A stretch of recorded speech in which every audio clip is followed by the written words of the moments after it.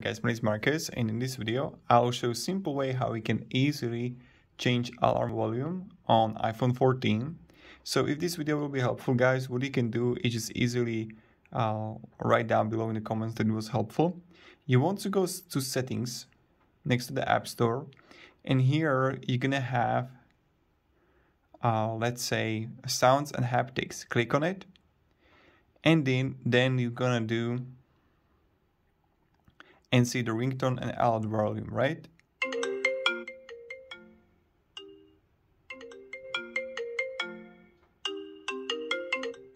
And you can always change that, right? So if you can have any questions, guys, ask me down in comments. I'm really happy to help and provide you some guidance. And that's pretty much it how we do it. So thank you very much for watching, and have a great day and goodbye. See ya.